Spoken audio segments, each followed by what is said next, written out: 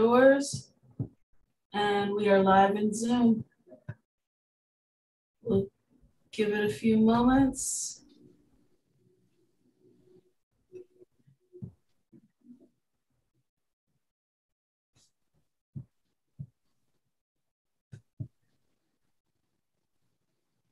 Welcome, welcome. Hello, friends. We're going to give it a few moments to fill up the room. I noticed there was a little delay. Thank you for being here today. I'm going to give it just a few more minutes because there was a weird snag there. And right now I'm going to put the links for today's events. And this has library news, and it also has links to today's presenter and upcoming events, and to the playlist for today's event. And then, as always, books and resources come up while our presenters talk. I will keep up and add these to the document. And this is a live document that you can pick up at any time and grab all those amazing resources. I will also send out a follow-up email. All right, let's get started. I am so excited again to be able to welcome Dr. Lewis R. Gordon here in conversation with Justin Desmangles of the Before Columbus Foundation. And before we get started, just some library news. We want to welcome you, of course, to the San Francisco Public Library. And we want to acknowledge that we occupy the unceded ancestral homeland of the Ramaytush Ohlone peoples, who are the original inhabitants of the San Francisco Peninsula. We recognize that we benefit from living and working on their traditional homelands as uninvited guests. We affirm their sovereign rights as first persons and wish to pay our respects to the ancestors, elders, and relatives of the Ramaytush community. We all encourage you to learn more about First Peoples culture, particularly here in the Bay Area. There's some great resources in the document that I put in the chat box. Lots of good websites, lots of good reading lists, so follow up with that. And if you know what native land you're joining us from today, you can throw that in the chat as well. Today we will have time for Q&A. Please use the Q&A function, and that'll be towards the end of the conversation. Some upcoming events we'd like to let you know about. We're going to be hosting a series of TEDx type talks around climate action. The first one is December 8th, and it will include our mayor. And you can, I'll put the link in the chat later to register for this event. And it's a partnership with the city and a partnership with SF Environment. Tomorrow we have more music. Our amazing friend Linda Jackson will be presenting a part 2 of her presentation called There's Something About the Water, Black Music in San Francisco, and all about musicians born and raised in San Francisco. It's very fun, and she's an amazing speaker. So come by for that one. It's going to be a good one. 11 a.m., little music, and then you can go about your day. All right, and then next week we have author Andreas Carlos talking about Climate Courage, his latest book, also a Bay Area author. And I'm gonna skip over a few things, but we do have an couple in-person events that we'd love to share with you. On December 12th, we'll be honoring our past poet laureate, Jack Hirschman, who has recently passed away. And we'll be showing the film Red Poet, and the director will be in convo. And it should be fun in our beautiful Corrette Auditorium. We'll be able to spread out and enjoy the day. It's on a Sunday too, so the farmers market is there as well. A panel consisting of amazing humans, and they'll be discussing Dodie Bellamy's The Letters of Minna Harka. And this has just been re-released. It's sure to be an amazing panel, and this one is on Zoom. And then this one I'm super excited for. I love programs at the bar. So we have author Mallory O'Meara, and she's going to be discussing her book, Girly Drinks, A World History of Women and Alcohol. And this will be held at our beautiful Oasis right down the street from the main library at the Champagne Room. And I think that's all I'm going to announce today. And like I said, we have so many events online and starting to have some in person, and our branches are starting to open up. All branches are open. So we'll be having a lot more. Please stay tuned for our website, sfpl.org/events. Right now, I would like to turn it over to Justin Desmangles, who is the chairman of the Before Columbus Foundation and administrator of the American Book Awards, and who has been a really great partner to work with. And I've enjoyed all the amazing programs you bring to us, Justin, and as I know, today's will be just as amazing. Take it away, Justin. Well, thank you. Thank you so much, Anissa. And again, my thanks to the San Francisco Public Library and the Friends of the San Francisco Public Library. This is our 5th program in collaboration with the Before Columbus Foundation this year. We began with a celebration of Miguel Algarín and continued with the man whom we have the great pleasure and honor of bringing back to you this afternoon, Lewis Gordon, this May, in a discussion of one of his most recent books, Freedom, Justice, and Decolonization, on the occasion of the birthday of Malcolm X. That was May 19th this year. We continued this summer with Professor Frank B. Wilderson and the most recent book from Professor Wilderson, Afro-Pessimism, now out in paperback from Norton, recently longlisted for the National Book Award, and more recently, our program from just this past autumn, the American Book Awards, which will be rebroadcast December 19th on C-SPAN this year. Again, it is a great pleasure to welcome Lewis Gordon back to the San Francisco Public Library for our discussion this afternoon of free jazz and Black power.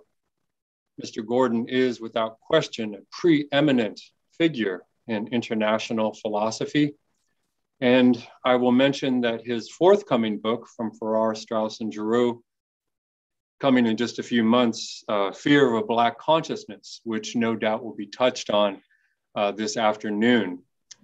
Before we get into the discussion, I want to make my position very clear, which is that jazz, the music we know today as jazz over the last 100 years, has been without question the most pervasively influential art form on the planet Earth.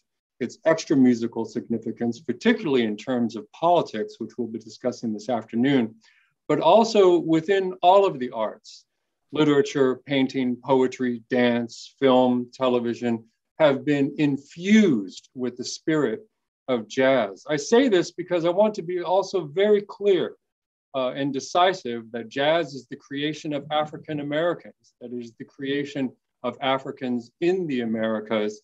And this is an argument from the center, the very axis of the project of the so-called New World.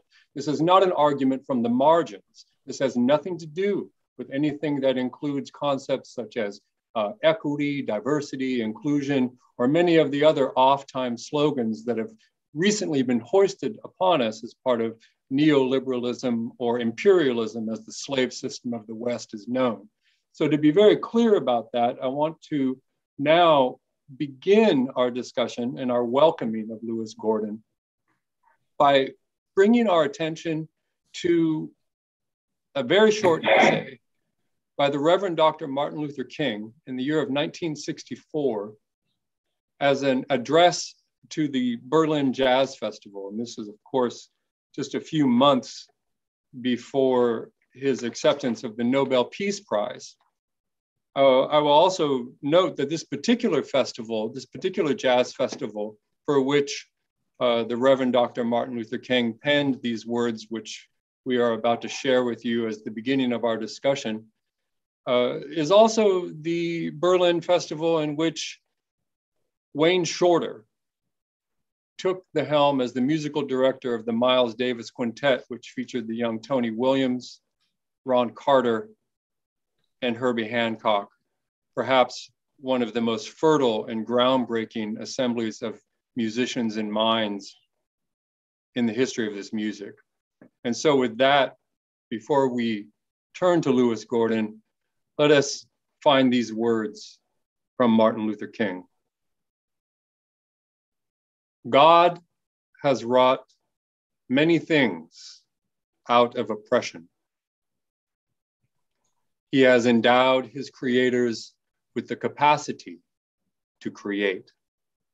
And from this capacity has flowed the sweet songs of sorrow and joy that have allowed man to cope with his environment and many different situations. Jazz speaks for life. The blues tell the story of life's difficulties. And if you think for a moment, you will realize that they take the hardest realities of life and put them into music, only to come out with some new hope or sense of triumph. This is triumphant music. Modern jazz has continued in this tradition, singing the songs of a more complicated urban existence, when life itself offers no order and meaning.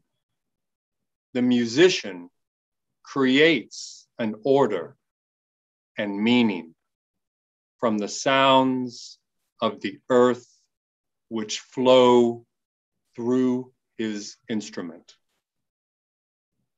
It is no wonder that so much of the search for identity among American Negroes was championed by jazz musicians.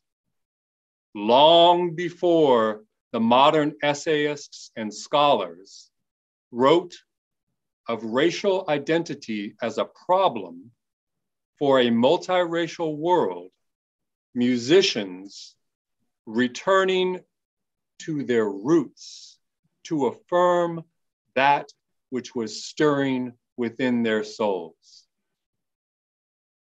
Much of the power of our freedom movement in the United States has come from this music. It has strengthened us with its sweet rhythms when courage began to fail. It has calmed us with its rich harmonies when spirits were down. And now, jazz is exported to the world. For in the particular struggle of the Negro in America, there is something akin to the universal struggle of modern man. Everybody has the blues. Everybody longs for meaning. Everybody needs to love and be loved. Everybody needs to clap hands and be happy. Everybody longs for faith. In music, especially this broad category called jazz, there is a stepping stone towards all of these. 1964, words from Martin Luther King. Lewis Gordon, as you hear these words written by Martin Luther King, what thoughts go through your mind? The first one is Amen, Dr. Martin Luther King Jr. Yes, indeed. Amen, indeed. And some would say Ahmed. But before I reflect there, I would like first to say Halito, which is Choctaw, for hello, everyone. As I was saying to Anissa, to whom I give thanks, for organizing the session, co-organizing it with you, Justin, and to you, thank you. I was reflecting on one of the people we would talk about, Don Cherry, whose Mm-hmm. maternal side was Choctaw. And a lot of the African Americans in California are descendants of people who fled from Oklahoma, who were also Afro-Indigenous. They were African American and also Choctaw.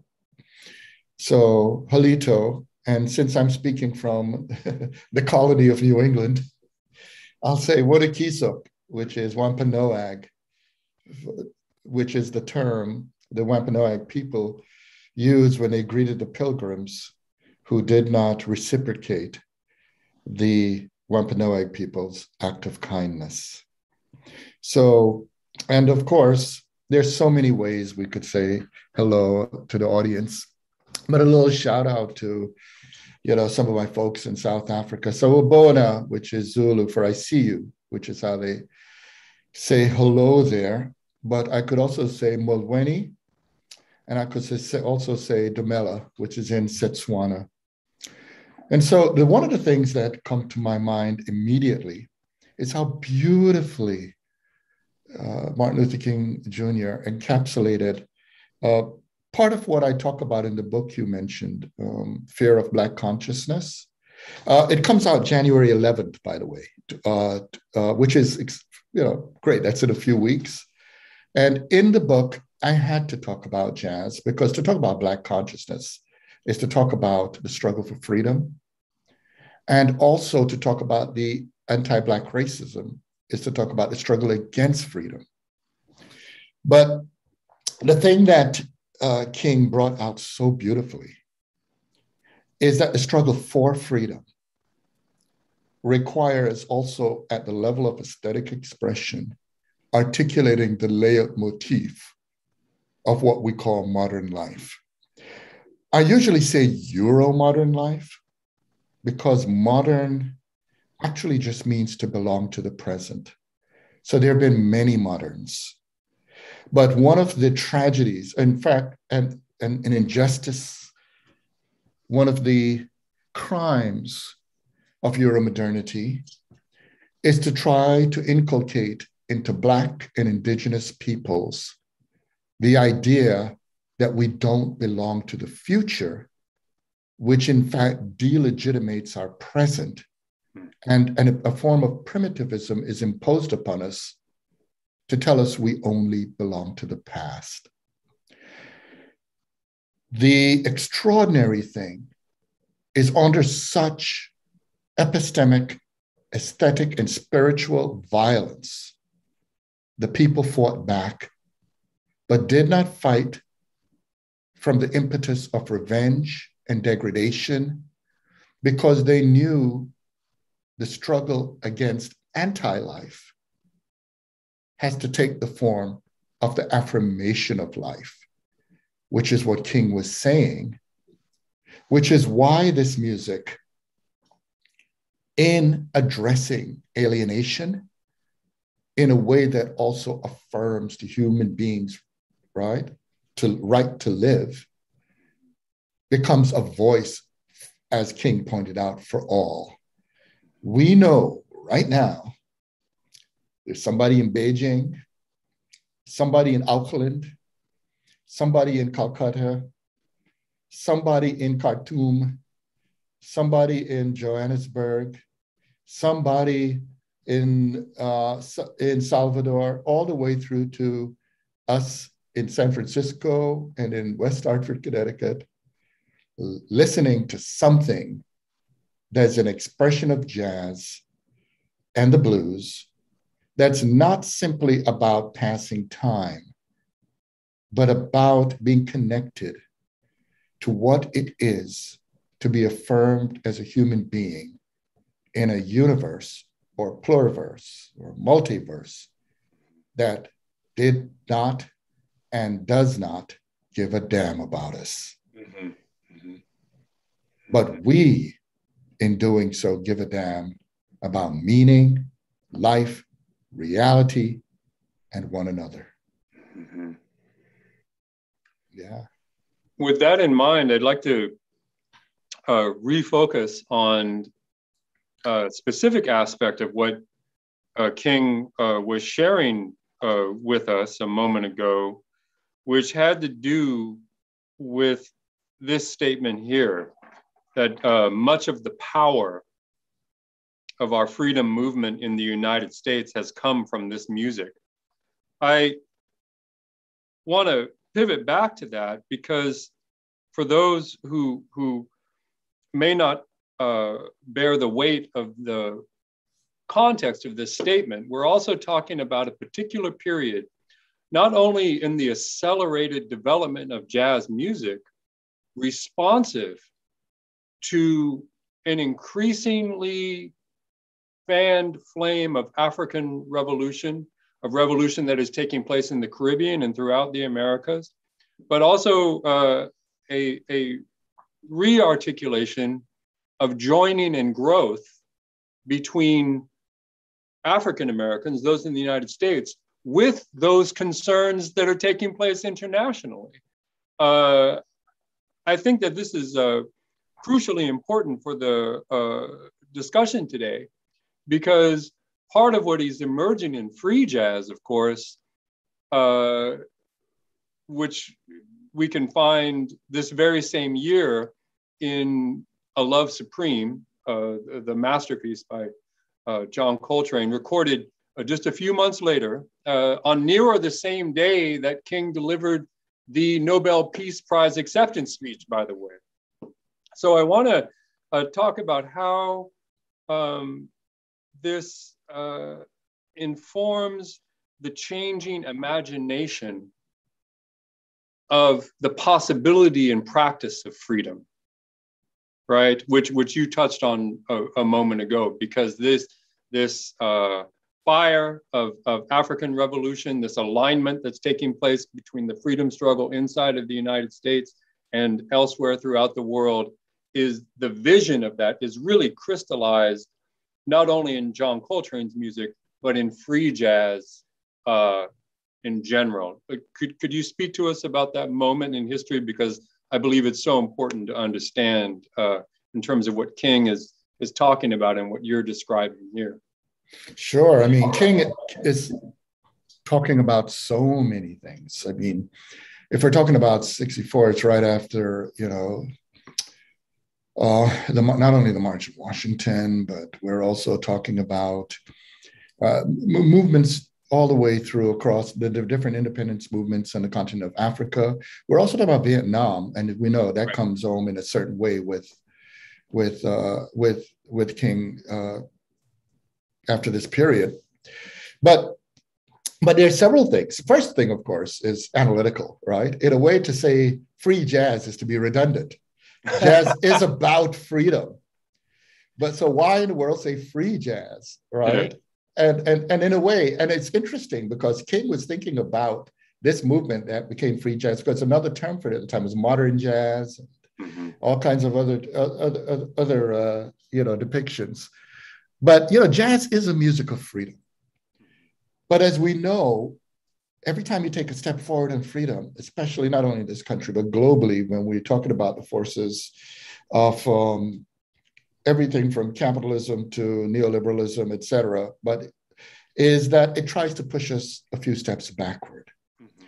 And some of the ways that effort is made is through a distortion of language. And we're seeing that happening right now, right? I mean, look at it. I mean, there are people who are trying to rip away women's rights, trying to rewrite the language in the form of saying they're fighting for women's rights. Yeah, right. There are people who are trying to take away the rights of Black people to vote by claiming they're trying to make voting rigorous. There are all kinds of twists. But there were critics, as we know, who wanted jazz to be a kind of Sambo thing. They wanted jazz to be somehow a subset under the control of aesthetic impositions and modes of evaluation that would, in a word, domesticate it.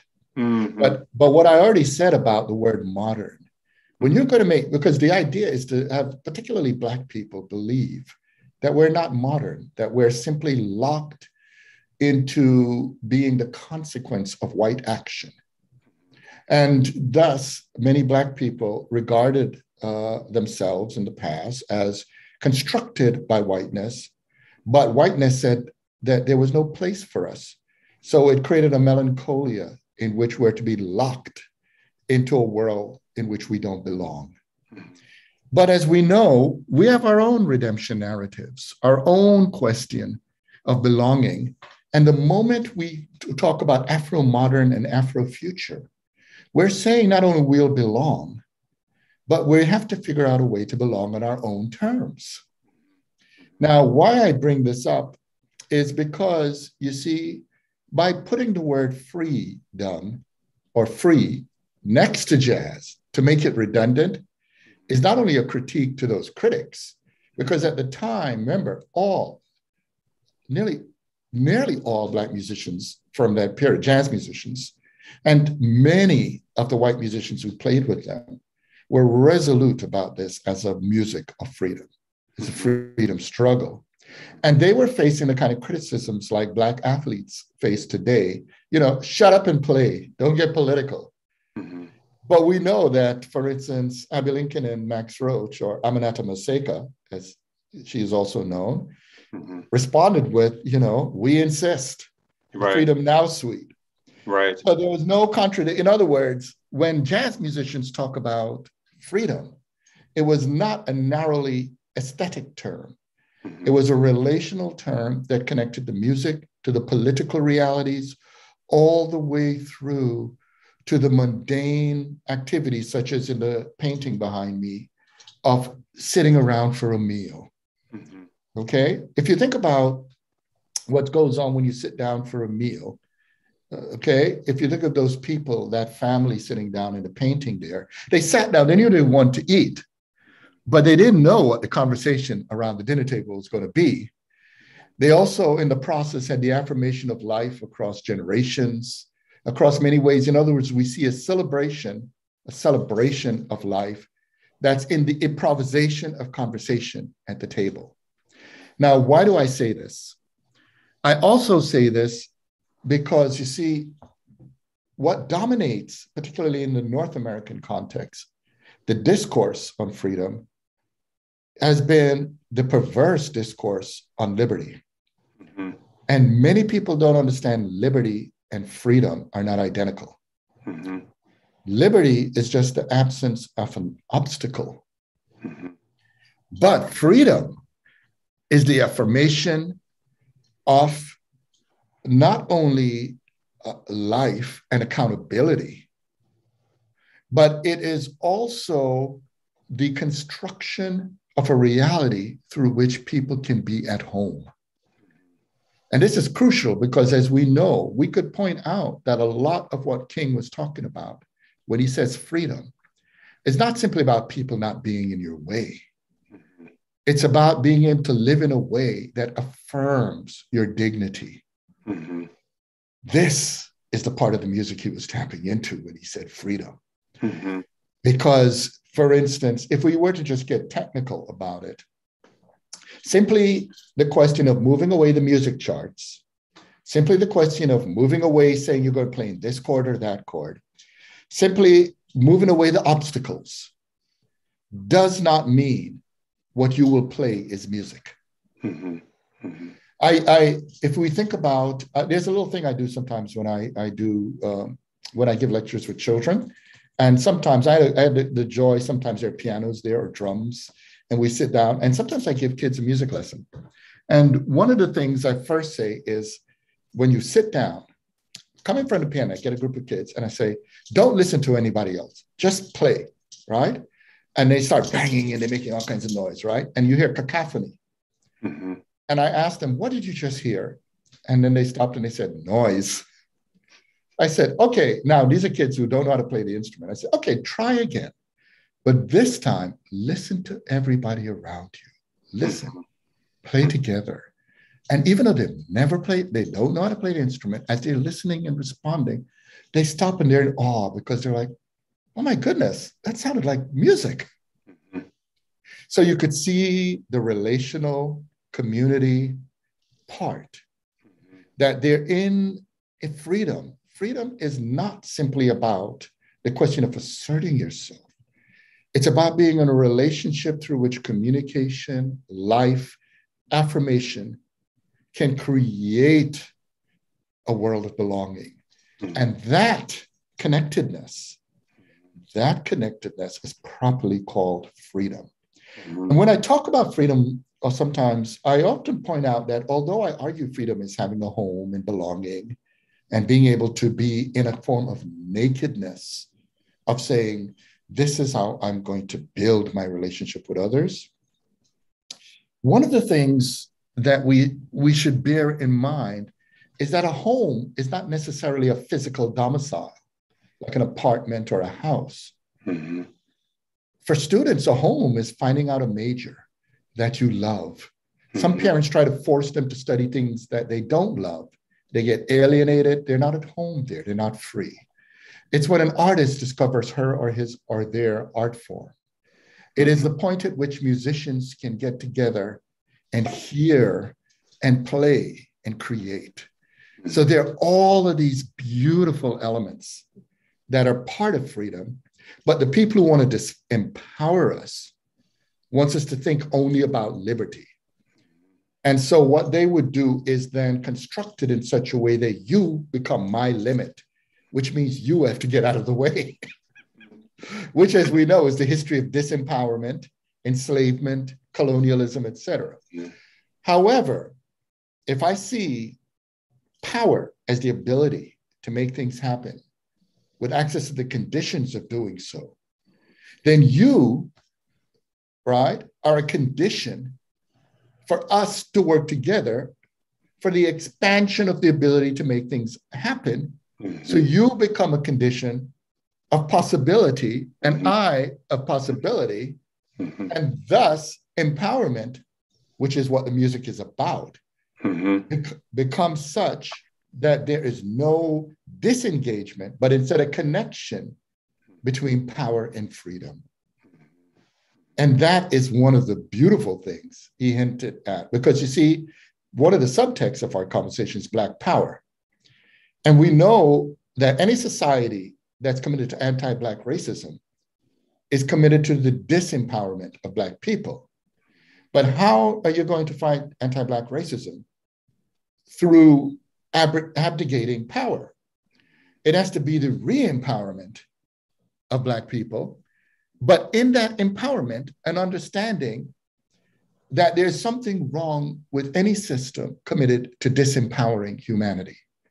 And this is why, and this is what King was insightful in talking about in the excerpt you read from, is that the very empowerment that's involved here is one in which humanity is not hiding from itself. Mm-hmm. It's not limiting its capacity to communicate, mm-hmm. but it's actually rallying the elements through which humanity can actually live. Mm-hmm. And this connects not only aesthetically, but also politically in the form of de facto democracy. Mm-hmm. You know, it's like what we said last spring. You know, people talk about Black Lives Matter, but they missed the point. Black Lives Matter as a fight for the affirmation of not only humanity, but it's a fight for democracy. Mm-hmm. And in democracy, it means, like that painting, everybody gets to sit at the table. And when they sit at the table, they get nourished. Mm-hmm. And boy, this music is nourishment. I would like to return to one of the points that you made a few moments ago, which concerns our joining and growth as this gardening, this planting of seasons, of harvesting, joining and growth in the experience of listening to one another, to creating the music of that responsiveness to what we hear, and the role of silence within that fertility of joining and growth. And part of the reason why I would like to return to this point you made is because the revolutionary impulse that emerges during this period of time that gives birth to free jazz is, as we've discussed, also a time when the deepening of democracy, as Vincent Harding described it, the transition from the struggle for civil rights to an international struggle for human rights. The music, free jazz, was often met with derision and resistance by describing its more caustic elements as somehow characteristic of violence. And where I'm going with this has to do with our talk also about the body, about reimagining the possibility of movement. When I say joining and growth, of course, I mentioned listening, I mentioned silence, but it's also how we greet each other in the way that we move with our bodies and imagine ourselves as free subjects. And where I'm going with this, Louis, is one of the key elements in jazz improvisation and one of the deepest misunderstandings about free jazz or the sound of it, and that is the ecstatic embrace of the present as the possibility for assessing freedom, for the practical form of freedom, beginning with this ecstasy, which again, during the period of the development of free jazz, as per its most controversial figure, to be sure, Albert Ayler, certainly John Coltrane in his later period, but indeed Cecil Taylor and Ornette Coleman, were that these artists and the gifts that they brought us, what they harvested from the garden, to return to that metaphor, was in fact an ecstatic sensibility and embrace of the present. As a philosopher, as a musician, as a man of our world, how do you embrace this idea of ecstasy? And why was it so important at the time that this pushback against it suggested that it was violent, that it was angry, that it was, well, what it was not? Well, there are a lot of things I'd like to say, because those are quite a few wonderful themes. But before I say something, I'm going to ask you a question as well, because I want to have that out there. Okay, because this is us in a conversation.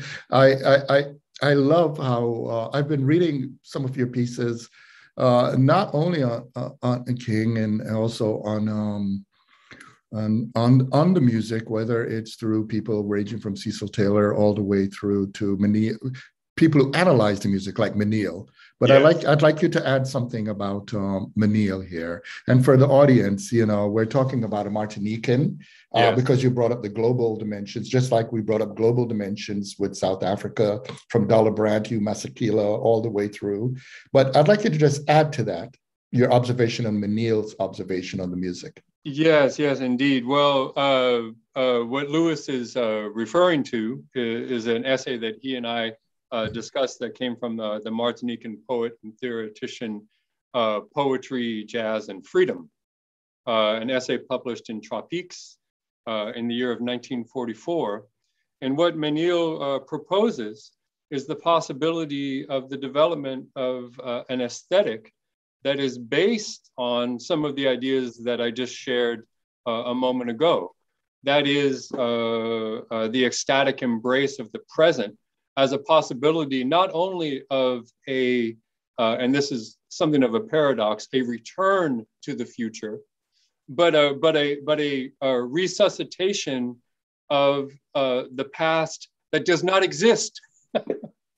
That is to say, to illuminate a kind of, again, a paradox, a sort of sophisticated naivete, you might say, which is the sense of wonder at the recreation of the world which exists in our present, to revive and resuscitate our spiritual identity, but with a decisively material concern towards the control of where our food, clothing, and shelter is involved. Because what Menil is also talking about is the fact that when we operate in unity and harmony with each other, physically, mentally, spiritually, new worlds are born. New worlds are born. And that new world is also the positive destruction of this image of the past, which has been holding us in chains, but in fact does not exist if we, embrace this ecstatic present. And this is on another thing, but it's very interesting, isn't it, Louis? Because this brings up a paradox which we discussed yesterday, but it plays directly into the question of free jazz, which is, this is a music that demands virtuosity, but at the same time, no thought. You can't, Sonny Rollins talks about this. In the moment of improvisation, one can't be too sophisticated about what one's doing. One has to be completely susceptible to the absolute environment at the same time. So this tension between these two poles of absolute submission and a kind of naivete and complete virtuosity and sophistication, but not in conflict, not in conflict. Yeah, I mean, the music is a beautiful critique of the idea of the very notion that we're to have the outcome before the performance. Yes. And part of colonialism, yes. There are colonial epistemologies and aesthetics which try to map out before you perform, without which does not deal with the contingencies of reality. That's right. So yeah, you brought up some very important elements. The important elements of silence, the important element of ecstasy, the important element also of this problem of stratification. And so I'm going to start first with the question of silence. Now, one of the things, as we know, paradoxically, silence can be very loud. Yeah. The other thing is silence only makes sense as silence, paradoxically again, if you can hear it. Mm-hmm. So in those examples I talked earlier about listening, if you're not listening, you will miss the importance of silence. Mm-hmm.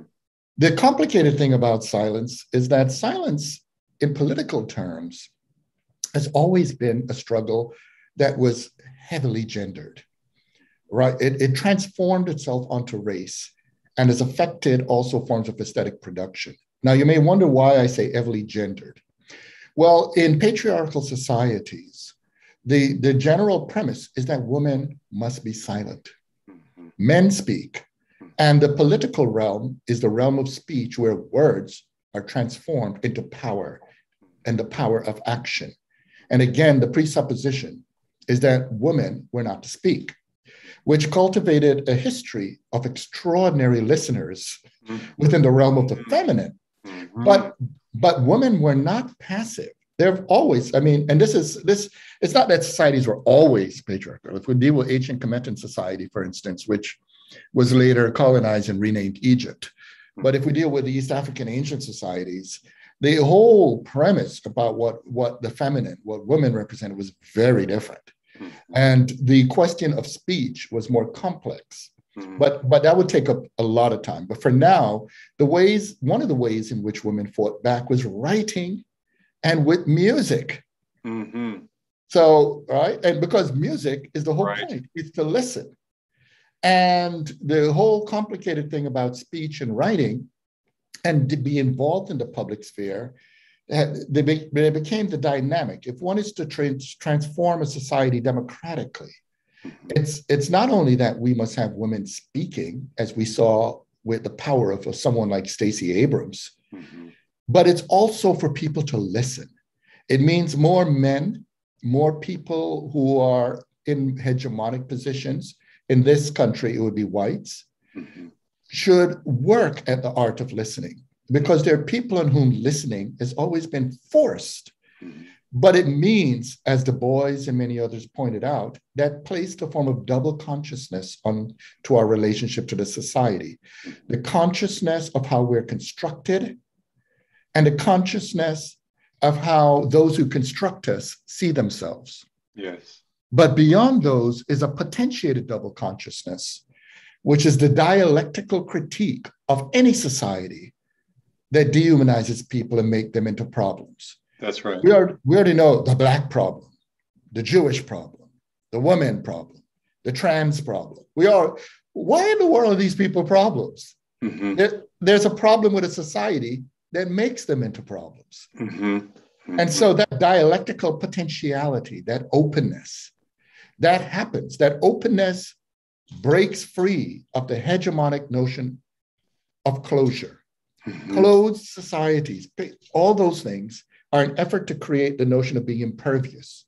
Mm-hmm. But the truth is we're vulnerable creatures. Mm-hmm. And this brings out the psychoanalytical dimension of this. Because you see, I have a good friend, Barnaby Barrett. He teaches, he's a philosopher and psychoanalyst, but he has these brilliant insights. He's in South Africa. But you'll see this in a lot of once I mention it, you'll see its point. We live today in a society of a lot of people who are having sex without erotic life. Uh-huh. Sex is easy, it's mechanical. Right. But the erotic is more complex, as Audre Lorde and many others pointed out. That's right. To be erotic, you have to become vulnerable. You must open yourself to the, which means you're listening. That's right. And the thing about the erotic, about erotic life, is there is something profoundly erotic about particularly jazz performance and blues performance, because it's not all planned out in advance. The only way that performance can happen is if you open yourself to the other, to listen to her, to him, or to them. And when that other performs, what's striking about it is your task is not to cover over the other, but as the person doing the abrigado, the accompaniment, is actually to bring out the best of the other. That's right.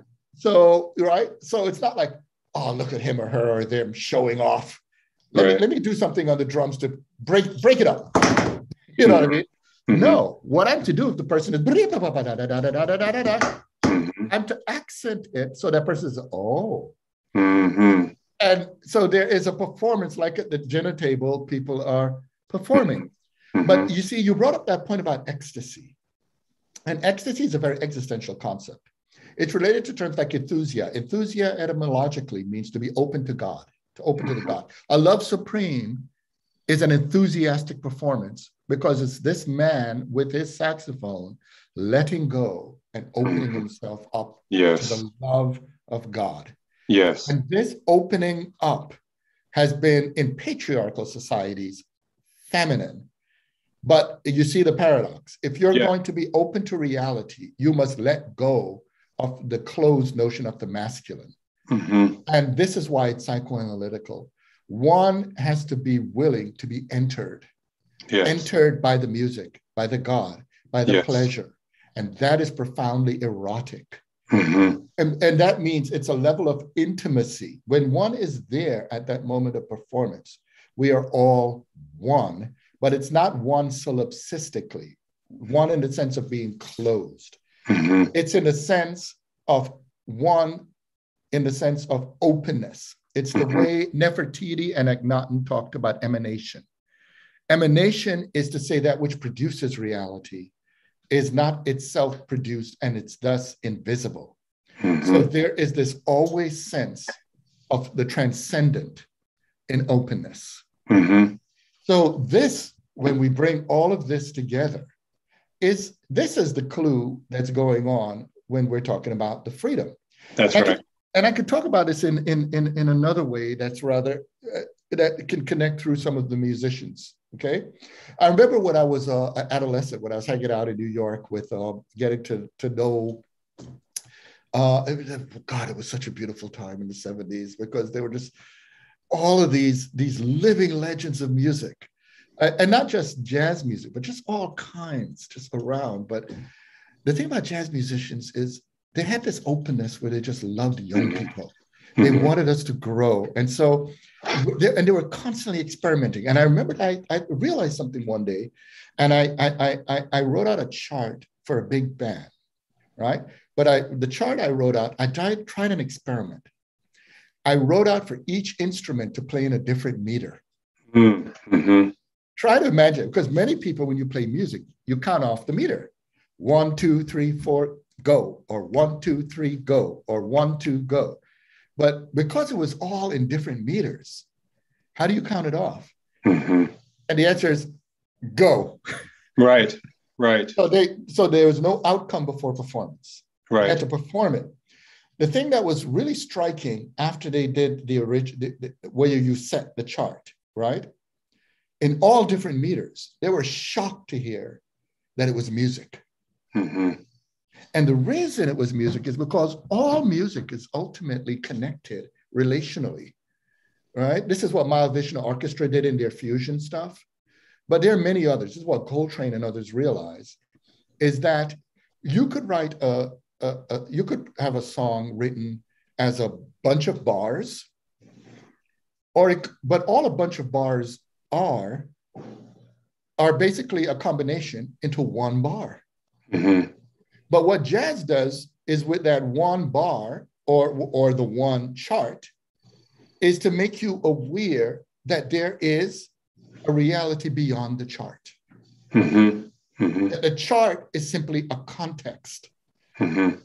but the performance is the reality beyond the chart. Mm-hmm. And this is so extraordinary, because when you think about this whole period, I mean, if you think about someone like Ornette Coleman, and what and one of the things, because I do like piano, drums, and others, so I always listen to a lot of percussive instruments.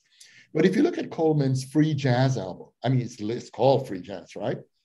There is this great moment because he has two drummers, when Billy Higgins or Eddie Blackwell, I don't know which one of them, but I was listening to it recently, and as they were playing this, right? And remember, with free jazz, it is like the way I just described. You don't have a meter.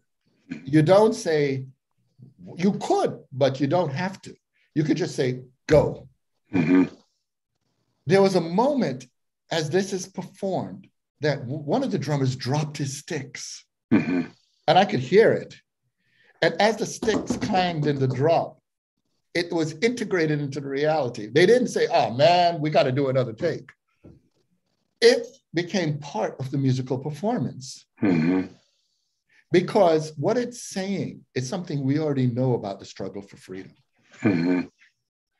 In the struggle for freedom, even the sticks that fall are part of the repertoire of what you have to use mm-hmm. to continue the path of building freedom. Mm-hmm. And this beauty, this element, this ecstatic element, is there all the way through, not only, Ornette Coleman, but if we talk about the Arts Ensemble of Chicago or yes. Eric Dolphy, Don Cherry was part of those performances from Sun Ra, Mingus, Coltrane, all of them. But with Coltrane, as you know, for me, I mean, the posthumously, released Om mm-hmm. captures that. Mm-hmm. And for a lot of the people who are thinking about these sounds, you see, the thing about jazz, and the thing about especially free jazz, is the dissonance is important. Mm-hmm. You see, in a society that wants to claim conviviality and harmony all the time, what they're really saying is write out the contradictions.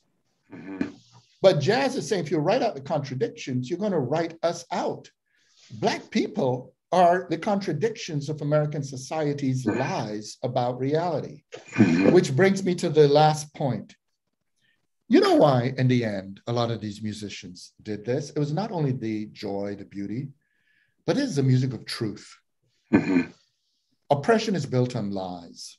Mm-hmm. Oppression is built on the lie that Black people are inferior and white people are superior. Indigenous people are to be emptied from the land.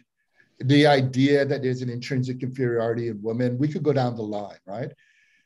Oppression is built on lies.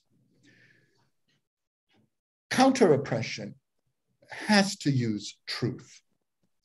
But the thing about it is, what is the sound of truth, right? What is the music of truth? Well, the music of truth is that the contradictions, the dissonant, what we find in blues, the blue note, the notes between the notes, the fact that you can play music in different meters, you can play music without counting a meter. You can do all of those things. But the fundamental truth that you have to listen, you must play together. That ecstasy of living together, that point, that is the truth in the music. And it's a truth that transcends narrow notions of authenticity. Narrow notions of authenticity are too self-absorbed. It's the letting go. It's the letting go. And that, but at the same time, that letting go is a leap of faith. It's a leap of faith into the commitment that you will play together. And it's a faith in the other musicians or the community's ability to join in that celebration. And the last point, why I talk about those sticks falling on the floor, is because, you see, there's a problematic way of looking at music. It's similar to the problematic way of looking at food. The problematic way of looking at food is to look at simply what's in the pot or on the plate. The problematic way of looking at music is simply the instruments by themselves or what's on the record. But what they that view fails to understand is that the context is part of the music. The sound, the timbre of the room, the clanging, there's food. I cook, and certain foods must be served on a porcelain plate or a clay plate or a metal plate, because all metal is the illusion of solidity. It's actually flavoring the food. The conversation, part of the recipe of that dinner that Sula Gordon painted, right, is that it's not just the items on the dishes. The food is also the conversation.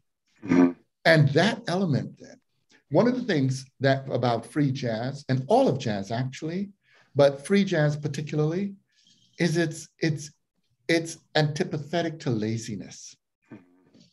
You have to be an active listener. Your listening is part of the music, and everything in that performance is part of the music, including the very room itself.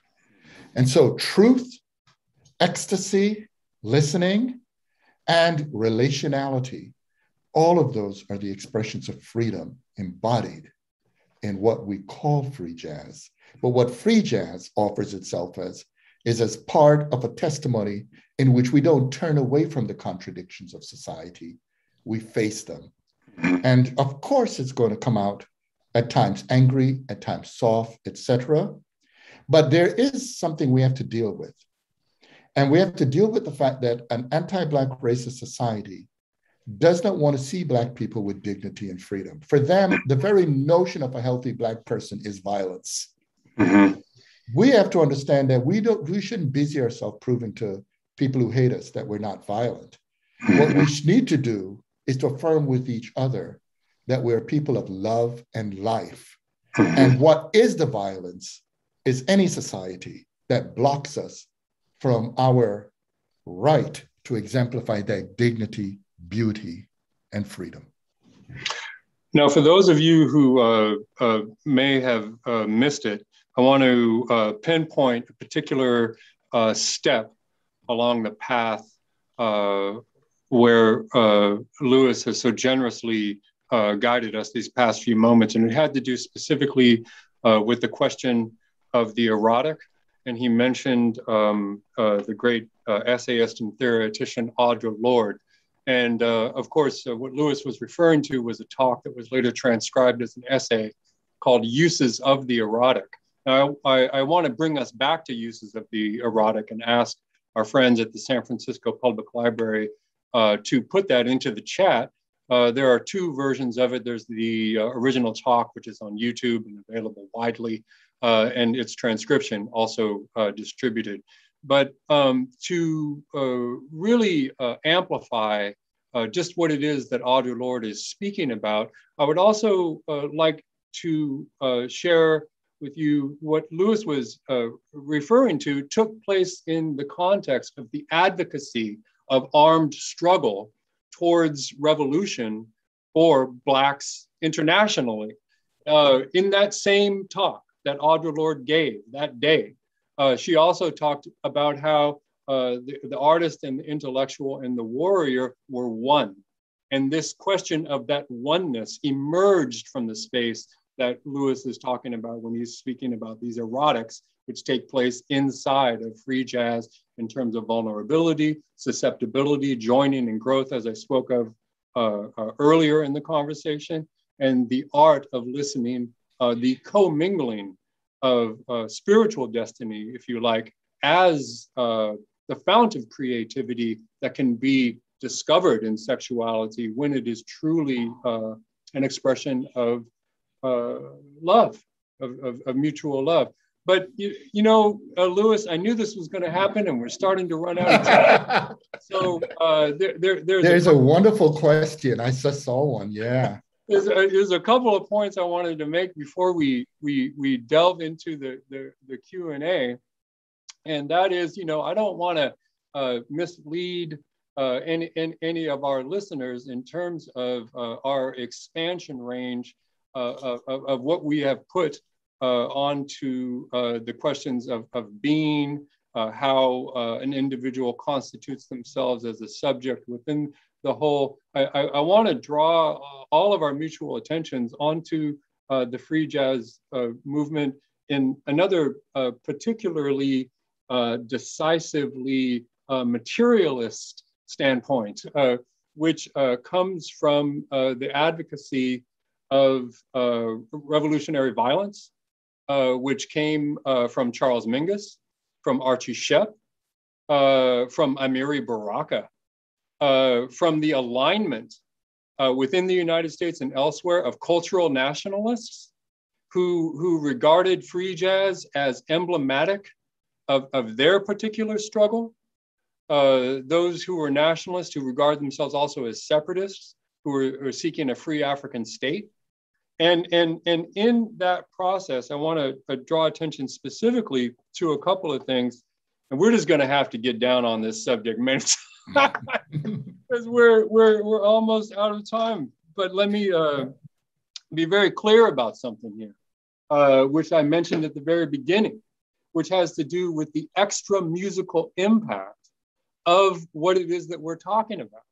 And that has to do with the alignment of free jazz with Black power and the cultural groups that grew out of the free jazz movement, which included, you mentioned the Art Ensemble of Chicago. I think it's important to really seriously consider how free jazz began to evolve something which began with the Modern Jazz Quartet and the Jazz Messengers, and that is cooperatively led groups of musicians playing free jazz where there was no de facto leader.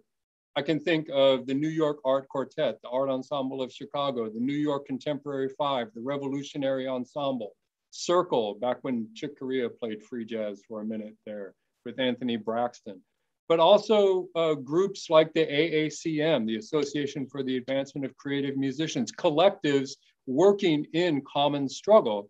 The Black Arts and Repertory Theater and School, of course, in Harlem and New York, the Black Artists Group in St. Louis, and many others. So I want to bear emphasis on all of those things because I don't want to create the impression that what it is that we're talking about is any way a summation. We're only beginning to touch on the depth of the correlation between free jazz and, again, what I mentioned, the militancy revolution at the international level, which was characterized, as we mentioned earlier, towards the development of the civil rights struggle, towards the human rights struggle, and again, the cooperative spirit. But you mentioned, again, John Coltrane and some of the consciousness which emerges from his music. And I was reminded, of course, of something that Amiri Baraka had written about Coltrane's music, and I would like to get your response to this before we turn to the Q&A. There is a daringly human quality to John Coltrane's music that makes itself felt wherever he records. If you can hear this music, it will make you think of a lot of weird and wonderful things. You might even become one of them. I think that's the key here. You might even become one of them. Because when we think about the arc and panorama of the last 100 years, jazz beginning as dance music, jazz beginning as this cultivation of a deeper sensuous freedom and reality, possibility within the imagination, a possibility which I think really reaches its apex in the work of Ntozake Shange, and specifically for colored girls who have considered suicide when the rainbow is enough. And what I mean by that is that here you have free jazz and poetry and choreography becoming one. So when Baraka says, if you listen, if you hear it, these weird and wonderful things, you might even become one of them. Louis, are you one of those weird and wonderful things? It would be a delight to discover so. One of the things that come to mind immediately, well, there's several things. The first thing is, when we talked about ecstasy earlier, it's linked to existentialism. Yes. Yes. And the whole question of existence, a lot of people don't realize the word existence means to stand out. That's right. Right? And you stand out, but not stand out in a narcissistic sense. You stand out because you see being by itself is just there. Mm-hmm. But to exist, you have to be doing something, which is back mm-hmm. to the performance. Mm-hmm. So the thing about existence is existence always poses the problem of freedom. Okay. The problem with many human beings is they're human beings who are afraid of freedom. They want to go back into what they consider the blanket of being. That's right. But because to exist is to take responsibility for existence. And for some people, that is too much to bear. That is too much. The other thing that's really striking is also just things you see immediately. Like when it's funny, sometimes when we jam in my living room, sometimes I'm on the piano, but you'll see this, when you play jazz piano, right? You could do classical piano, but if you think about classical piano, you almost have to sit and just your fingers move. And even if the person is going to look dramatic, it's just a head and the hands. But a jazz musician has to tap a foot like the way I'm doing right now. So right?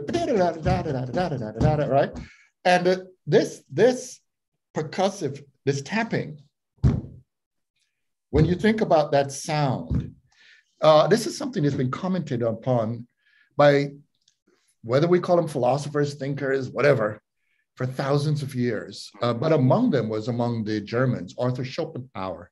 But it's also thought about by people like Surya Aurobindo. It's been thought about all over the place. You could see it in African writings. You could see it in African-American writings. This sound, this deep-rooted thing down there, that is talking about what Schopenhauer called it will. But the thing about it is, right, there's this thing that's repetitious, that's telling you deep down, it doesn't matter what you do. You came from nothing, you'll return to nothing. Mm-hmm. So at that moment, you face a Sisyphean reality, for people wondering what the notion of futility. Mm-hmm. But at that moment, it's the musician, the jazz artist, the people who say, oh yeah, as the song goes, everybody got to live, and but one day, but everybody is going to die. That's know right. That. There it is. But the action is what you do in between. Yeah. It's the meaning you produce. Yeah. And I bring that up because, you see, many people want that being. In some of my writings, I call it decadence, disciplinary decadence. They want a disciplinarily decadent kind of music. They say music is only music if and only if it is within this parameter. But there's a thing I talk about, and methodologically, it's the same thing. They say only if you do it this way. But there's a thing I talk about in a fancy term called a teleological suspension of disciplinarity. And what that means is being willing to go beyond the discipline for the sake of reality. Yeah. Now, here's the thing. What free jazz is saying is that who says music has to be exclusively in the way as dictated, especially by an oppressive society? That's right. Why don't we go beyond music as conceived that way. Why don't we commit a teleological suspension of music? And that teleological suspension of music, and you notice the word teleological means purpose. The purposeful suspension of music, paradoxically, is a music beyond music. What it's saying is that music is musical when it's living, not dead. And I could just, because there's in a Q&A, I saw a question asking about Elvin Jones, right? It's from John Spallone. He says, or Spallone, can you speak to the concept of playing in different meters as exemplified in the drumming of Elvin Jones? And the answer, what I'm going to say is connected to what I'm just saying now, right? There's a thing I do in some of my lectures where I start off by giving 7 taps. And I asked the audience what I did, but I told you ahead because we have limited time. Those are 7 taps. But then I said to the audience, 7 is also 4 and 3. 1, 2, 3, 4, 1, 2, 3, 1, 2, 3, 4, 1, 2, 3. It's also 5 and 2. 1, 2, 3, 4, 5, 1, 2, 1, 2, 3, 4, 5, 1, 2. You notice, even though I tapped the same way each time, the counting made it sound different. Mm-hmm. And that's because we bring meaning to reality. But here's the thing. You could play 7 that way, or you could play 7 funky. That's 7. Or you could do it in a more circular form. That's 7. They're all 7. So even though there's this boom reality out there that says supposedly objectively, doesn't matter what you all do. There's just boom, boom. What we say is, okay, but what we bring to it is so much polyrhythmically, right? And that's the Elvin Jones point. What Elvin Jones was always playing it, and not just Elvin, Max Roach did this beautifully too. God, Tony Williams does it. Tony Williams, man. But here's the thing, right? And here's the thing. You can play in multiple meters on the instrument at the same time. So for instance, even if you're doing a 4/4 swing, well, I think the listeners could hear the sound, right? I could play 6/8 onto it. 4, 5, 6, 4, 3, 4, 5, 6. Even though that one is 4, my left hand was 6. Yeah. But I could with my foot put 7, and I could with my left foot on the hi-hat put 5, even though, and that's like what I was talking about the music earlier. This is what Elvin Jones understood. He brought in beautifully, and this is why Coltrane wanted to play with this band so much. And it says something politically, right? So many jazz musicians did time. Talk about our incarceration system, right? He waited for Elvin Jones to get out of prison, because in Elvin's playing was not a repetitive 1, 2, 3, 4, 1, 2, 3, 4, 1, 2, 3, 4. Elvin's style was the circle, right? Right? The circle going. And once you think in terms of the circle means then there are, that if you go in, it may open. Mm-hmm. And this is something that was later seen with people, I mentioned some of those wonderful drummers like Billy Higgins, and Eddie, Gladden and people like that. But there's so many drummers who begin to understand, but it's not just there, it's on the piano, all the other instruments, that this openness is polyrhythmic. And what jazz is always saying is if you really listen, if you really, really listen, there's always more to reality. Mm-hmm. And that is the crucial thing is, from physics, and, it's one of the things with Stefan Alexander, a former student and now colleague, a friend of mine, he's a physicist at Brown University. He points out that, giant steps, right, is a musical statement of the double helix, of DNA. Yeah. You could see all kinds of principles in theoretical physics being expressed, particularly quantum physics, in jazz music, because it is relational. Mm-hmm. And if once you start with reality as a relationship of temperature, of hot and cold, you see what I'm getting at? Yes. And there's always more. The hotter you get, there's always somewhere that's colder. Mm-hmm. But the hotter you get, there's a certain point where the ecstasy is almost like just simply light. Yeah. So certainly. And Amiri Baraka was not only on point there, but the thing about Coltrane too is there's something in Coltrane that many people, I think, don't talk about though. I mean, it's with a lot of other people. There are all kinds of brilliant things in Coltrane. But when Coltrane blows a note, even in his ballads, but it's there in his fest, there's simultaneously not only polyrhythmic structures, he even played chords. There's always a yearning. Yeah. Yearning. Mm-hmm. Because humanity is never a complete reality. Mm-hmm. We're always a reaching for. Mm-hmm. And I mean, many people do it, but Coltrane did it so beautifully. And even though we're talking about free jazz, you know, that moment where I said to you, I see Coltrane as a dialectic of Monk and Mingus. Mm-hmm. I'm sorry, Monk and Miles Davis. Mm-hmm. Miles Davis modal structures, mm-hmm. Monk's ability to work with dissonance. Mm-hmm. But what Monk and Coltrane really, the person who inspired both of them was Duke. Yes. And that moment when Coltrane and Duke played together, that openness, because Duke never constrained, even though we hear these beautiful melodies and the way in which he would do a solo, he never really constrained himself to the chords.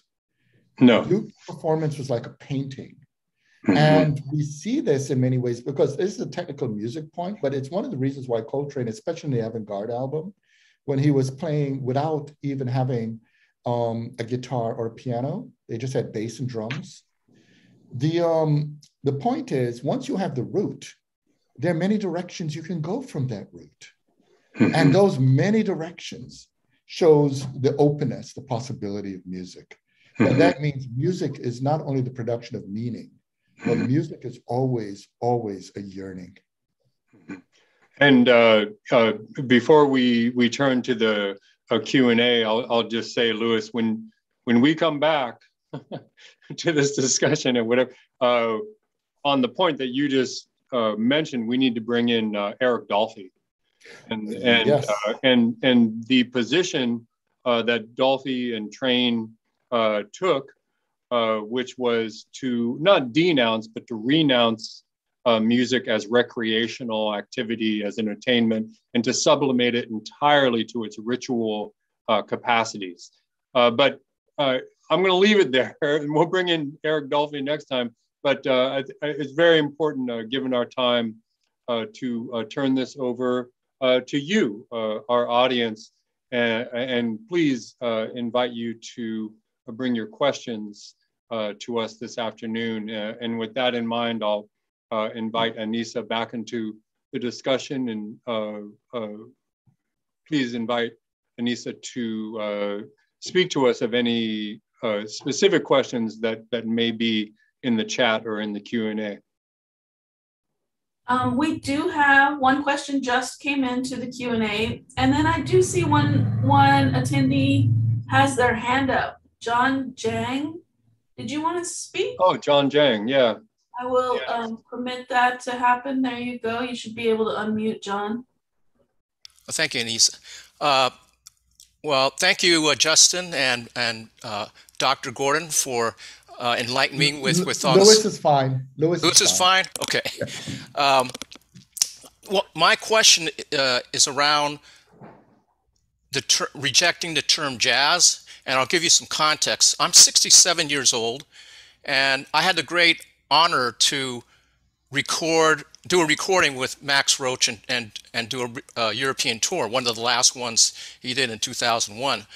And he was, at the same time, he's working on a book, his biography, and one of the working titles was "Jazz is a Four-Letter Word," and he said that's a term that Black people did not create, and that its references towards fornication. And so now, like Duke Ellington, in his biography, "Music is My Mistress, Not Jazz," in the interviews, he consistently rejects the term jazz. So like I say, I'm 67 years old. During the 70s, there were a lot of books by Black writers and even white writers that did not, the titles were not jazz. They were Black music, like A.B. Spellman, Leroy Jones, aka Amiri Baraka, even the white writer Frank Kofsky, Black Nationalism and the Revolution wait, and the rail. Well, anyway, I'm sorry. Anyway, made my point, and then I was surprised there wasn't any mention of Malcolm X, because in his book, By Any Means Necessary, at the OAAU, the Organization of Afro-American Unity public rally in New York during the summer of 1964, he recognized that Black music is important to Black liberation. So let's see if I did. Okay, that was a long framework, but so going back to the question about rejecting the term jazz, and I want you also to answer that, Justin. Yeah, well, the first thing is, for many years, I just simply say African-American classical music. And I remembered when I was in Harlem in the 70s, a lot from Freddie Waits, Charlie Persip, Frank Foster. They all just said African-American classical music.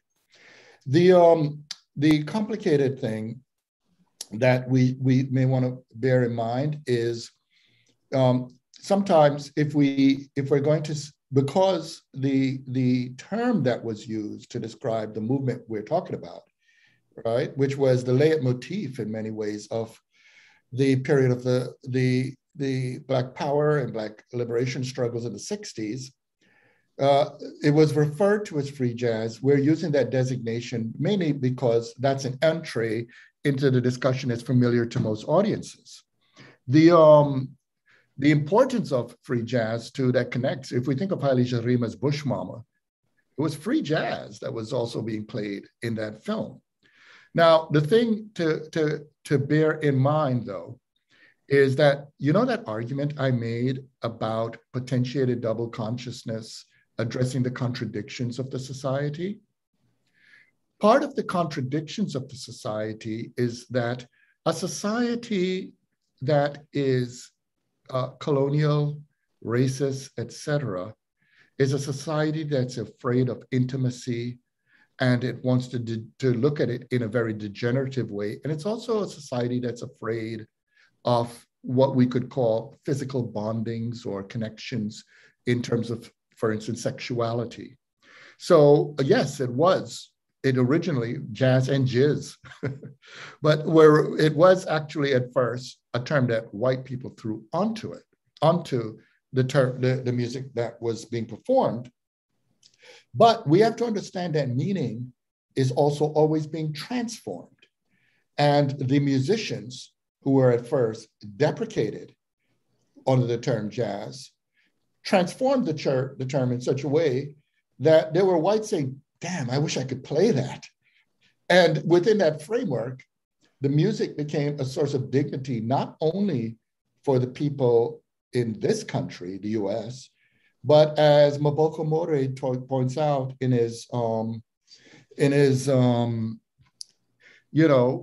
philosophical work, particularly his memoir, right, Looking Through Philosophy in Black, it begins to take on a form similar to the transition of what happened with Black. Because I would argue that jazz shifted from a lowercase, right, passive negated term into an uppercase term, the way Black from the lowercase Black shifted to the uppercase Black. And that uppercase Black is one about agency. It's about being historical agents. It's about being people who create. And so I would argue that it is correct to point out the proper history. It should not be suppressed. It shouldn't be hidden. But it's also important to bring out that there can be a productive discussion of addressing the contradictions because of the varieties of music this music has generated. And that variety goes all the way not only from what's called free jazz, or some people could call modern music, but also into everything from samba to different rhythm and blues, forms of reggae, forms of calypso, everything all the way through to what we see with Fela Kuti in Nigeria. So yes, thank you for bringing up that point. And I think the last point is a little trickier.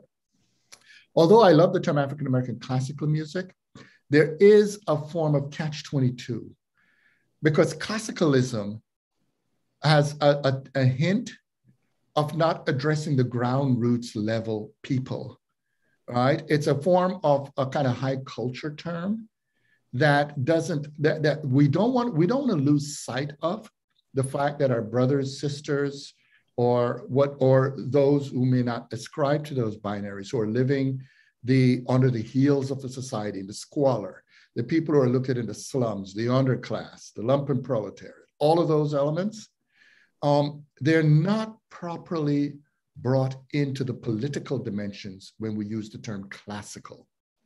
And the moment jazz loses its roots from being connected to what Frantz Fanon called the damnés de la terre, the damned of the earth, the moment jazz loses that, jazz, I would argue, becomes itself co-opted in a system that's against freedom. My absolute fondest jazz moment was, I remember it to this day. It was in 1978. I was in Harlem on a Monday night. I had a jazz quartet, but we were just hanging out because we were visiting a friend, and we heard this amazing music. It was around 138th Street, coming out of a really squalid bar. And what was cool about being an adolescent in New York in the 60s, I mean, in 70s, in this case, the 70s, is you didn't need ID. You could go to any nightclub and just show up. So even though I was underage, a bunch of us said, this is amazing music. Let's go in and listen to it. And I go in, and it's a dive, an absolute dive. And when I went into this place, my jaws dropped. And I was just sitting there transfixed. Because in this dive, in this pour, this was the period, angel dust was all around. People were all worried about all kinds of stuff, squalor. In front of me, I'm not kidding, was Art Blakey and the Jazz Messengers. It turned out that they, whenever they toured New York at that time, found a way to show up to play at no cover charge in the poorest areas of New York, in bars, because they wanted to remember the roots from which this music came. And so we don't really have the right language yet. We're struggling with it. But I don't want to also lose our connection to the people who are the damned of the earth. Mm-hmm. Well, first of all, John, I just want to thank you for being here. For those who are not familiar, John Zhang is a brilliant jazz composer and pianist. And I would like to extend an invitation to Mr. Zhang to join in a discussion on this subject. But for the sake of brevity, and since the composer honored me by addressing the question to me as well, I will keep my response very brief, because I know there's others who are waiting with their questions. And what I'll say is this, is that the etymological concerns of anything that is related to the history of Black Americans has not been properly excavated as yet. As Lewis said a moment ago, we're still searching for the right language. Any musician will tell you that the difference between music and recorded music is very extreme.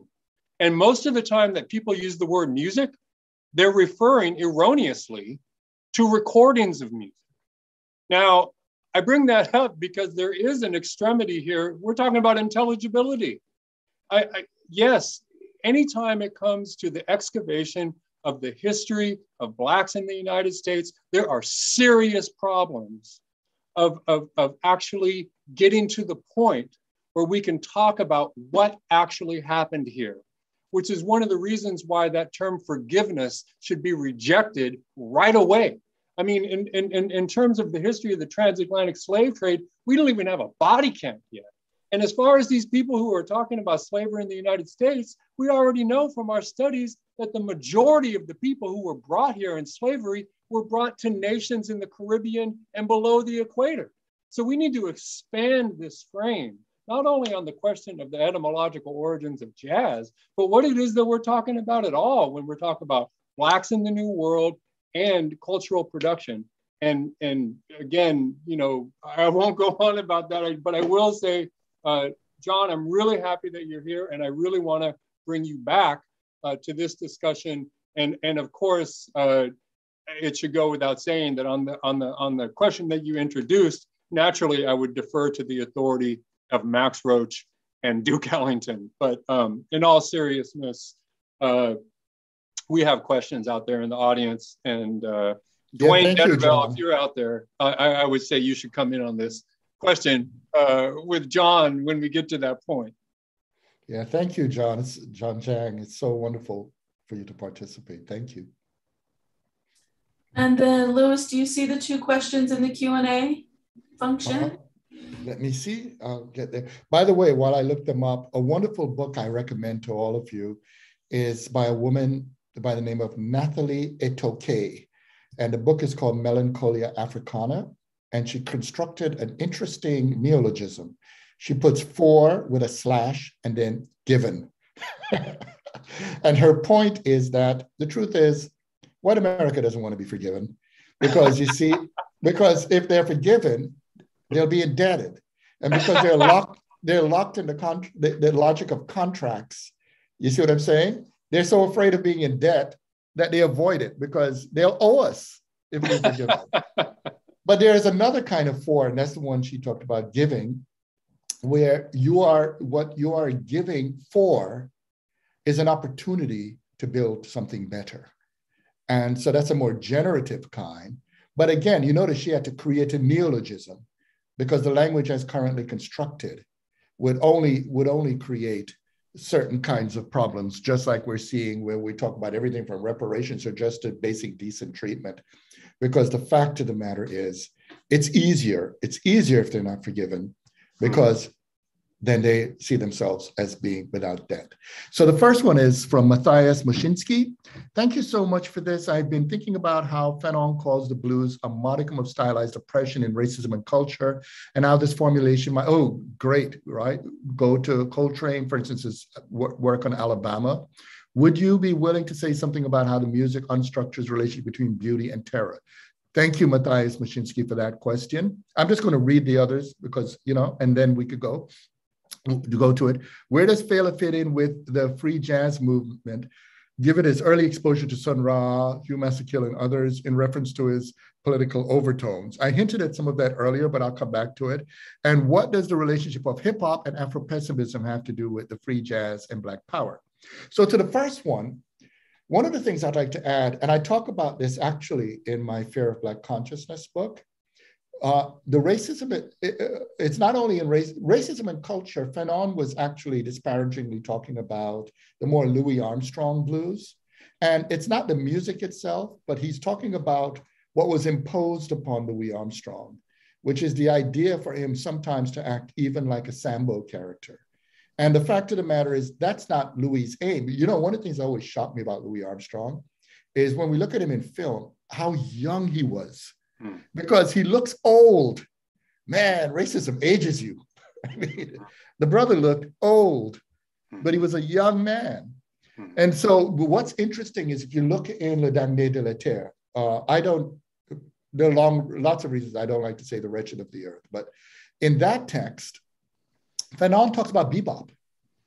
And he talks about it with celebration, because he pointed out that white critics at the time hated bebop.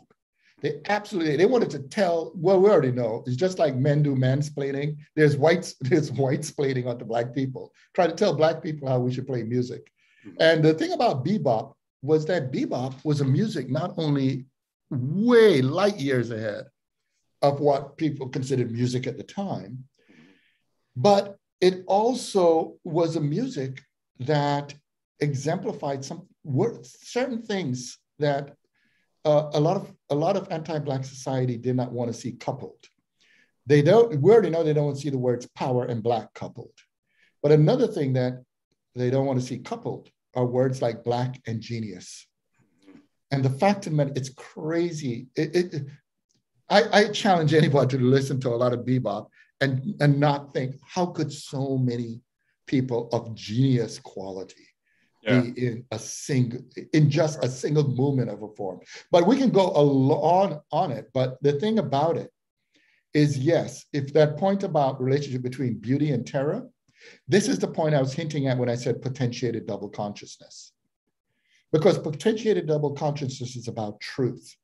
And the truth is there is terror, there is suffering, but the human being has the capacity to respond to it in a way that's premised upon radical love. And radical love is not passive, because you see, narcissistic love is just looking for a reproduction of the self. That is what colonialism is. Radical love is a celebration of the freedom of the other to the point of even dealing with those who are anonymous.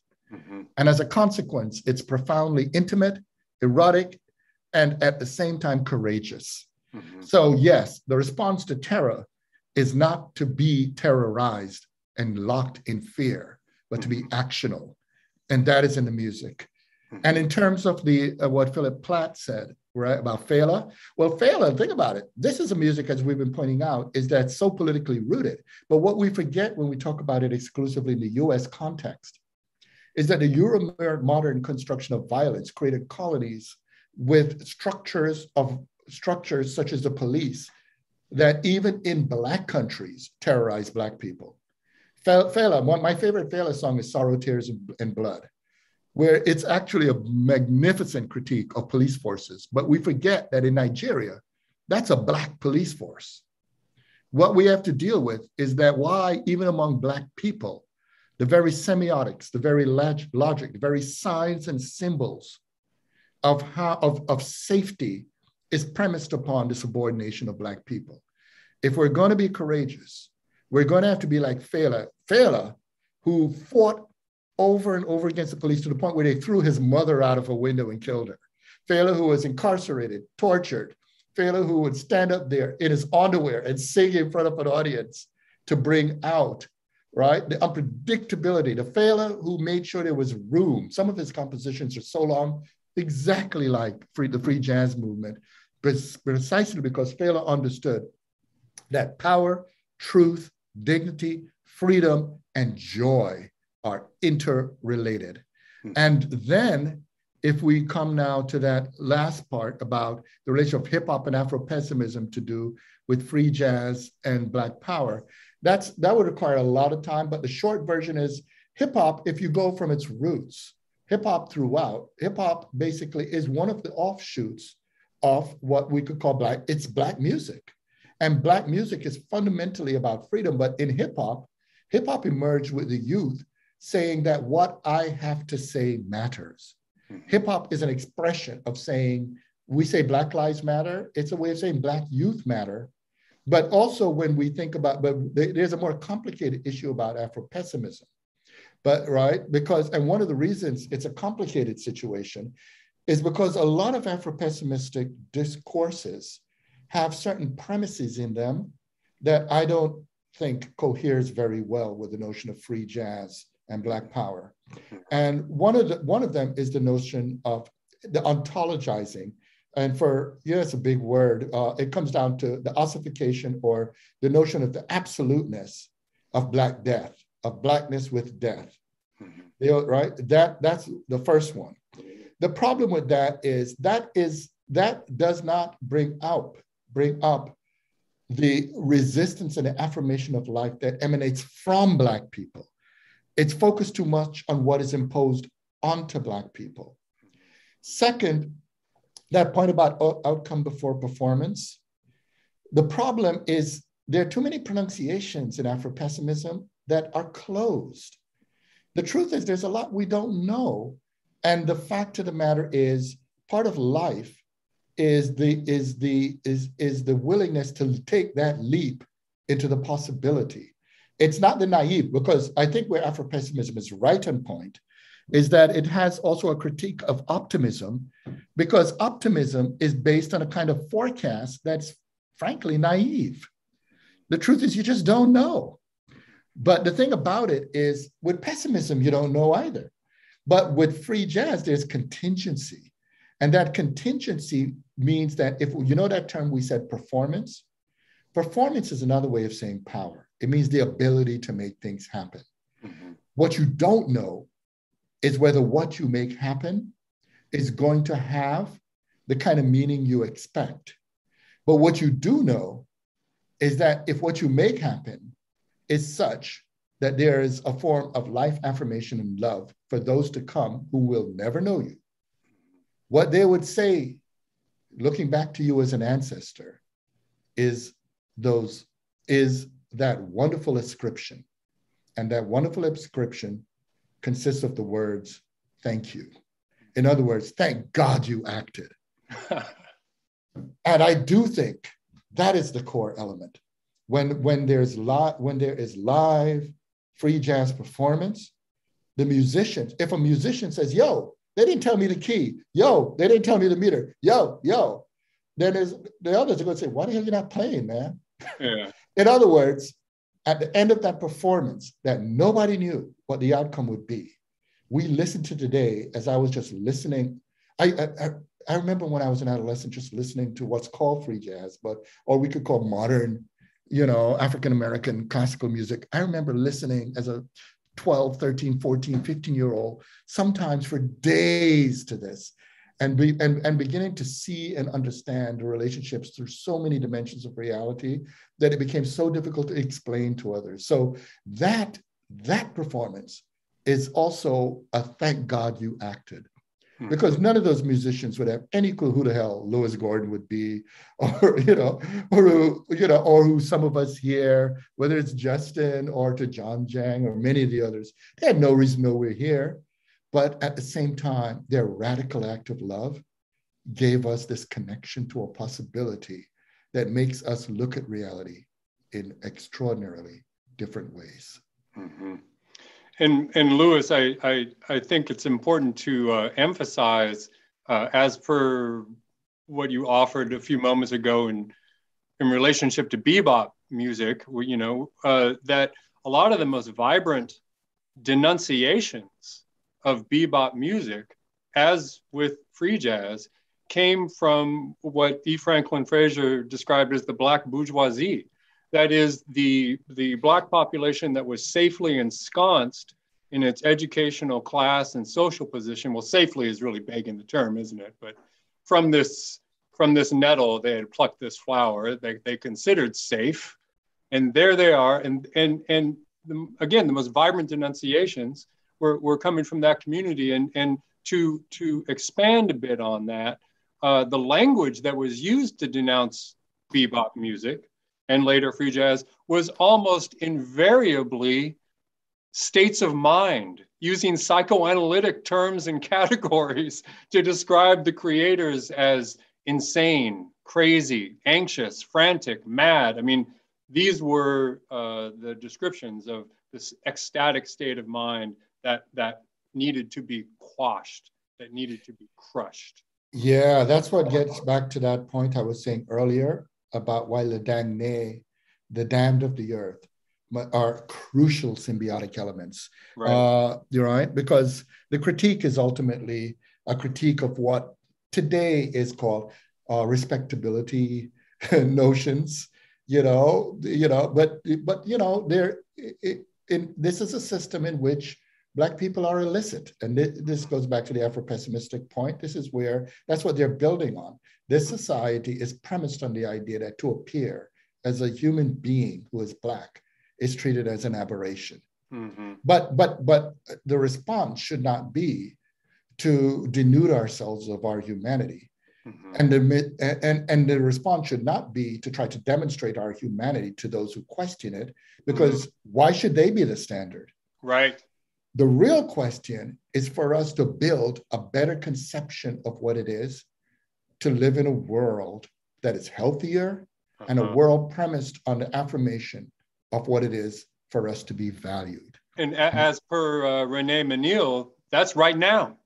Or correct. As Charlie Parker would say, now is the time. Now is the time. I see that Kwadwu Dwayne Detreville raised has a hand up. I have allowed. Thank you. There you go. Have you heard?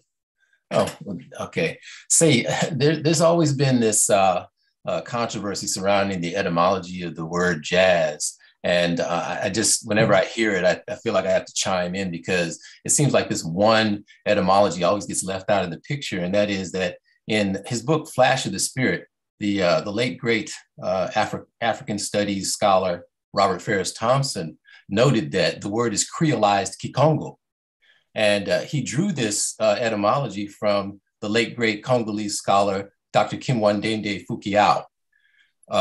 And, you know, stemming from that is he says that this word, dizinza, and I hope I'm pronouncing that correctly, means to like spew forth semen. So it has to do with the erotic, these things that you were talking about before, and these and the sex act. And even Ellington, in an interview in an airport in Stockholm, said that the word to him meant freedom. And so, you know, he wasn't always adamantly against the term. And so I'm a little, I get a little nervous sometimes when people try to dislocate this cultural continuity, which really, really is very important to an understanding of both the word and the aesthetic.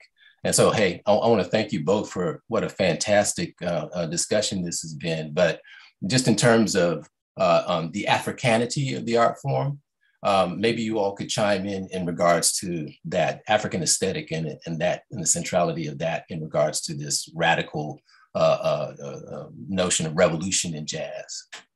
Thank you for bringing that up. Actually. Oh, go ahead, Louis. No, thank you for bringing that up. We were answering in a way just to save some time, but you're absolutely correct. It goes all the way back to, for instance, yasm, which just means energy, vitality, or spirit. You're absolutely correct. Or jism, and today, but as you know, one of the problems, if you think about like what was done to the word woke, right? The reactionary forces always take a term that could be initiated out of a community, and you're right, this is from a creolized term, and turn it into a pejorative term. But of course, the idea of turning life force, jism and jasm, and terms, for instance, that are ultimately even more anciently connected to words like ha and ya, which, and again, it'll take some time for me to talk about the different languages, where in addition to whether we're talking about languages such as Wolof, all the way through to ancient languages like Medu Neter, but what they have in common is, and this is where it goes full circle, if we go back to Coltrane with A Love Supreme, that what they have in common is the idea of the idea of life force is not something that is contained, but is something that actually lives. I had a wonderful conversation with Theodros Kiros the other day about his book on how one deals with self-definition. And we got into a discussion of ancient African languages.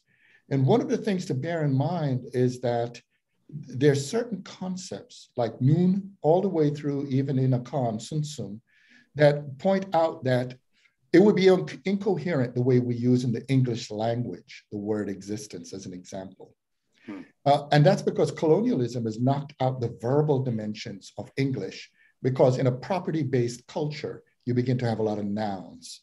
But the notion of, if you were to speak to many varieties of African peoples prior to the 19th century, and you were to say something like the Cartesian dictum, I think, therefore I am, a typical African say, you are what? You're doing what? Mm-hmm. In other words, the idea of existing without doing makes no sense. And so this comes full circle because the love supreme is also an encomium to action. It's to be doing. And so, yes, thank you, Kwadu. I think that point you're bringing up, because we were trying to respond to the negative double consciousness moment, and then to bring up the potentiated double consciousness moment, that etymological point, that it's not simply what white people use as language or Europeans, but a lot of the language we have today is what the indigenous peoples, the African peoples, the Asian peoples bring into this conglomeration of reality, at least in the English language we call English, and now spread into many other languages, because in France, they will be using our term to refer to this music as they would be in Sweden or Germany. But yes, your point is well taken. I would again like to invite both the composer Zhang and Dwayne Dedeville to return to a conversation about specifically this subject and the etymological origins of jazz, but as a very brief response, because we're overtime now, to Dwayne and the rest of the audience. I want to be very clear that there is an enormous amount of dissension and argument among the musicians and composers themselves on these subjects that we're discussing. There is no one particular point of view. I'll give you a couple of examples and then we can move on. You know, Art Blakey famously said to Arthur Taylor, "Our music has nothing to do with Africa." Art Blakey considered the activity of the Black Panthers, quote, to be smelling their own piss. Betty Carter, the goddess Betty Carter, one of the greatest storytellers that this nation has ever produced, considered Sun Ra to be an absolute fraud and that he was killing romance in Black music. Okay, so just to be clear, those are just two examples. I mean, I could go on. I just want to be sure that everyone knows that there is a great deal of dissension and argument within the categories that we're discussing, and by no means is there a point of view that defines what these categories are. So, as per the discussion regarding jazz, again, I'll invite a seminar on this particular topic at some point in the future by way of this Before Columbus Foundation in the San Francisco Public Library. Sure, and just very quickly to add to what Justin said, for me, one of my absolute favorite singers is Dinah Washington. Oh yeah. And one of the complaints about Dinah played the both worlds, but Dinah had some recordings that could put Cardi B and the others to shame. That's all I got to say. That's all. I'll just make it short. Go listen to some early Dinah. Yeah. Well, Anissa, you have been so generous this afternoon. I understand we are tipping past our frame. Are there any more questions, or how would you like to proceed? I don't see any more questions, and yes, you can go as long as you want. I love the weird and the wonderful, which you both are, and it's been fantastic. I'm always mind blown when you come, Louis, and it's just been wonderful. And obviously, open invitation anytime. Thank and you. I'm gonna cut, but you may close it out, Justin. Louis, any last thoughts? And I'll just also say, I'll put the link in that I knew that there would be a ton of resources as you were speaking, so I added those to our doc. And if you don't have a San Francisco Public Library card, you should get one because we have all of this amazing music, streaming, downloadable, and on vinyl and CD. So please get your card and you can access all of this like right when we hang up from this call. And I'm gonna let you take it away, Justin and Louis. Well, again, I'll thank the Before Columbus Foundation, and for those of you who are in our audience today and in the future, I encourage all of you to find us online at beforecolumbusfoundation.com, where you can support directly programs such as these and also find the past programs that I described earlier in today's broadcast. Also, I'll mention once again the American Book Awards. Its present iteration will be on C-SPAN, on C-SPAN 2 as part of its Book TV programming coming up on December 19th. Louis, it's always such a pleasure to work with you. We've been working together for years now on many different mediums, on radio and stage, now here on the internet, and I know we're going to continue to develop and expand on this horizon. I'll just sign off with this one quote from James Baldwin's Sonny's Blues and turn it over to you, because I think in many ways it crystallizes a lot of what we've had to say today. All I know about music is that not many people ever really hear it. And even then, on the rare occasions when something opens within and the music enters, what we mainly hear, or hear corroborated, are personal, private, vanishing evocations. But the man who creates the music is hearing something else, is dealing with the roar rising from the void and imposing order on it as it hits the air. What is evoked in him then is of another order, more terrible because it has no words, and triumphant too, for that same reason. And his triumph, when he triumphs, is ours. Well said. You know, this music is, as we've been pointing out, an allegory of freedom. But freedom is not about a private property to exclude from others. Freedom, if we look at what the performance of this music is telling us, is something that occurs through living together, and in playing together, bring out the best in each other. If we think about, for instance, we're in the middle of a pandemic, what has created a lot of abilities, at least, to make the lives of some people better, is that a lot of people let go of their egos, let go of their selfishness, and generated their energy together in science, in arts, and in everyday life to create an opportunity and also ways in which people can achieve health. Mm-hmm. And so with that in mind, when we think through that, that's the equivalent of science grooving. That's the equivalent, if we could bring that to our political life, if democracy can groove through being a commitment not to compete with each other, but actually to accentuate the strengths and bring out the best in each other. That is one of the messages, even with their disagreements, from the participants and also from what this music allegorizes. And it's with that I say to all of you, thank you for joining us today, now this evening here. And I continue to wish you all safety, health, and despite these moments being so difficult, joy, affirmation of life, Yes. as a reminder of your humanity. Yes. Thank you so much, Louis. Thank you. All right. Thank you all, Justin, Louis. A big 100% thanks. And we'll see you all again.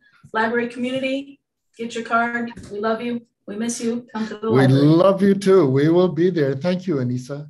Okay. All right, Thank you, Anissa. have a good night. Okay. Night. Night. Okay. Good night. Take care, everybody. Thank you all.